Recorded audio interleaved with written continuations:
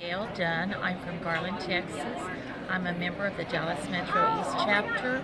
Women's Council, I went up to governor and I went on to be president of the Garland Habitat for Humanity. And I've learned skills of leadership. I do a lot of networking. It's been wonderful. Okay, go. I'm David Teague with the Austin chapter of WCR, and I started with WCR in 1999, and we're later, after being a member for a few years, I was elected as treasurer. And so being a treasurer, it really helped me learn leadership as far as getting involved in the financing and getting involved in the budgets and the activities with WCR. So it's helped me in other organizations also.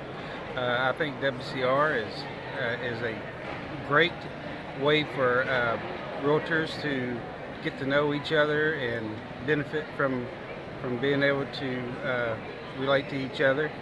But overall, the leadership training and WCR's committees and everything has just helped me with so many organizations. I ended up being the treasurer for 10 years in the Golden Triangle, and now I'm in Austin, and I'm the treasurer this year, and glad to be here. I'm proud to be a member of WCR. The confidence this has given me to take on any position that I have volunteered for, you just cannot miss the confidence that it gives you. And I know it's only a 15-second thing, but I got to tell you, you need to be a member of WCR.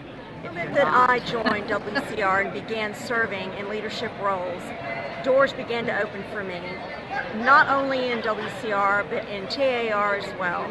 I've had the opportunity to see what associations are like across the state, to see the challenges as well as the opportunities that each one of those associations has, depending on their size and location, and that has been invaluable to me to understand what our membership is going through, and that has helped me to establish myself as a leader in other areas.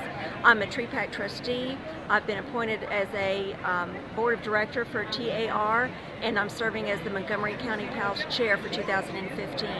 None of those positions would have been possible had it not been for my experiences as a member of WCR, and I appreciate the council and all that it's done for me. The reason for WCR in my life is because I learned there's no such thing as a problem. I don't have to run. It just is a challenge, and there's no hill too high to climb. You better come join me.